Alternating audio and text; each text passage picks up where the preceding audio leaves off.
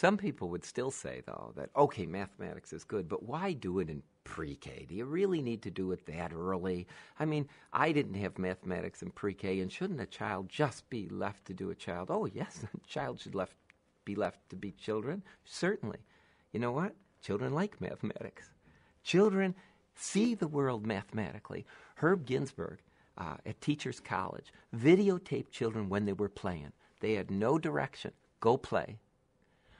Almost 50% of every minute of their play involved mathematics.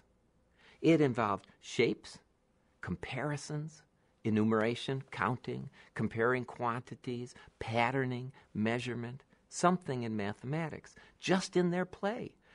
Kids like mathematics. They see the world through these kind of pre-mathematical lenses. They might not think of it as mathematics. They might not have the mathematical knowledge to pull it out. But we as adults can look at it and say, they're just poised to do interesting mathematics.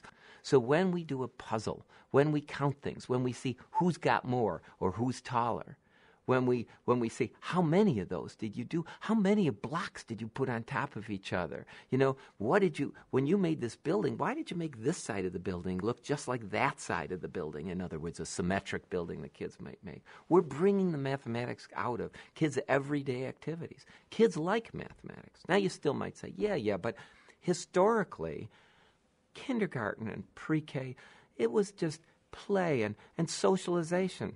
No, you'd be wrong again. Let's look at the person who invented kindergarten. His name was Frederick Froebel.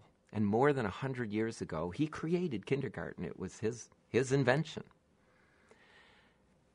Everything those kids did was geometric. Those teachers who have ever taken a course in early childhood may have heard of Froebel and may have heard of his gifts and occupations. Well, his gifts were tiles. They were shape sets. They were building blocks. They were parquetry blocks. They were grids on tables. They were three-dimensional solids. And his occupations were build up these kind of three-dimensional solids to make certain kind of buildings, make a symmetric design, copy this design, extend that design, create a pattern. These were the kind of gifts and occupations that formed the original kindergarten. Froebel was a crystallographer, and he believed that God was in the details of geometric objects. And he used that as a foundation for his kindergarten.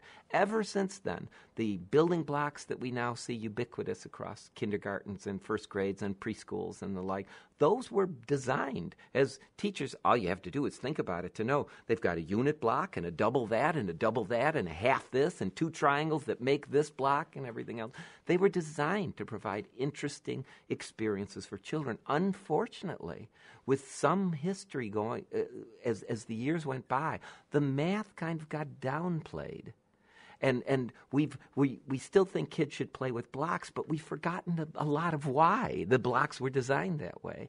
Good curricula should help teachers get back to the roots that play and mathematics are not on opposite sides of the stage. They can be combined to the benefit of children everywhere.